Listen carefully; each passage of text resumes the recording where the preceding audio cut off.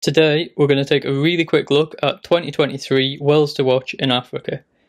This is just a brief summary of where we are up to with wells that were considered to be high impact at the start of 2023. We've had discoveries, dry holes, and wells that are yet to drill. This is the last instalment from our Africa Oil Week special, where every day this week we've posted a different video looking at newsworthy topics related to the oil and gas industry in Africa. So far this week, we've had a look at the Eastern Mediterranean and Egypt. We've given an update on Namibia and the conjugate to the Namibian Orange Basin with a look over in South America. And yesterday, we had a look at the world-class Jubilee oil field in Ghana. So, 2023's wells to watch in Africa. At the start of the year, we compiled 26 wells to watch from a variety of different sources listed on the left-hand side. If we label these wells up on the map, we can see here wells from a variety of operators including Eni, Shell, TotalEnergies, Chevron, ExxonMobil and CNOOC.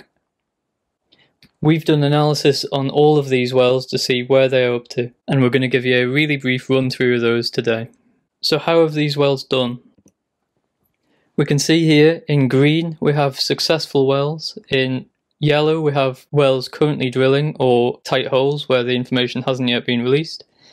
In orange we have wells that are yet to drill, and in red we have unsuccessful wells.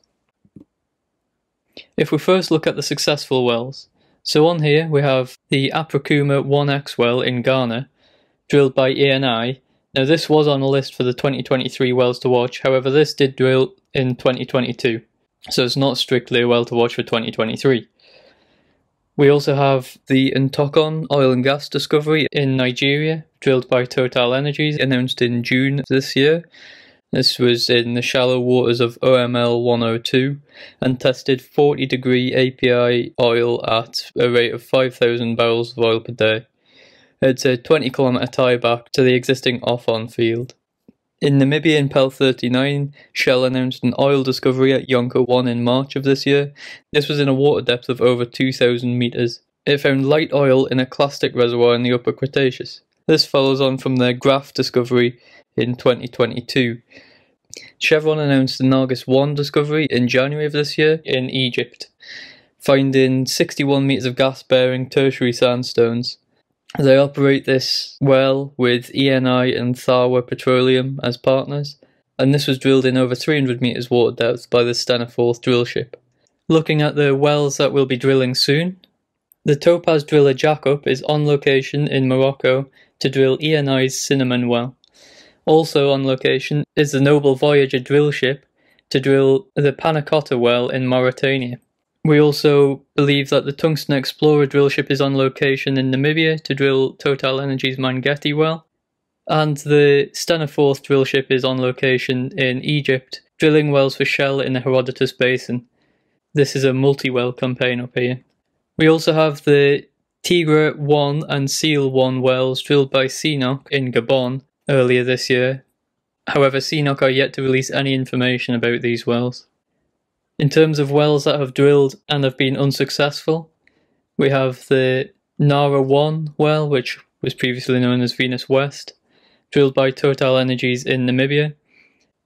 Now there's conflicting reports out about this as to whether it was a dry hole or had shows. Some people think it might still have commerciality. Either way, it was far below expectations. We also have the Raia 1 well, drilled by Eni in the Angosh Basin, which we have got a video out about if you want to find out more about that one. And we have, again, Eni's Thuraya well in Egypt. Thuraya was an HPHT prospect, which was believed to be similar to the Zor field. It was announced as a dry hole in April of this year. In terms of other wells that are yet to drill, the Aurora well in Namibia, that won't be drilling anytime soon as Maurel and Prom have relinquished that block at the end of the licence term. There have been no drilling updates for the Kusia 1X well in Ghana. Petronor farmed out their acreage to Apus Energy for Ataman and Chova, so there's likely to be a delay here. We also find very little information in the public domain on CNOOC's well in the Senegal Guinea-Bissau Joint Development Zone. This was listed on the 2023 Wells to Watch However, we believe it was just a carryover from a previous year, and this has been delayed substantially. Likewise, there's very little information in the public domain on ENI's well in the Republic of Congo. After the disappointing result of the Raia 1 well, we would expect that Angosh 1 has maybe been pushed back as well. We do expect TotalEnergies' Niamou well to be drilling shortly. To summarise this, there have been 8 wells to watch drilled so far in 2023. 3 of these have been successes, 3 have been failures, and 2 are still tight hole. There are 4 rigs currently on location, so we can expect results from another 4 wells in the near future. We also believe that Niamou is also likely to drill soon in the Republic of Congo.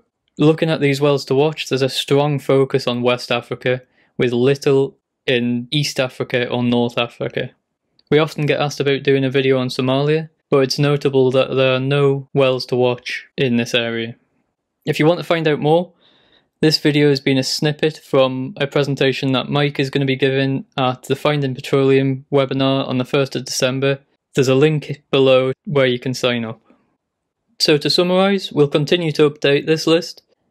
If you want to find out more, watch the Finding Petroleum webinar. So far this year we've had a mixed bag from the wells that have drilled, and half of the wells identified at the start of 2023 are yet to drill. There's already a heavy focus on the west coast, and disappointment at Raia 1 probably won't help this case.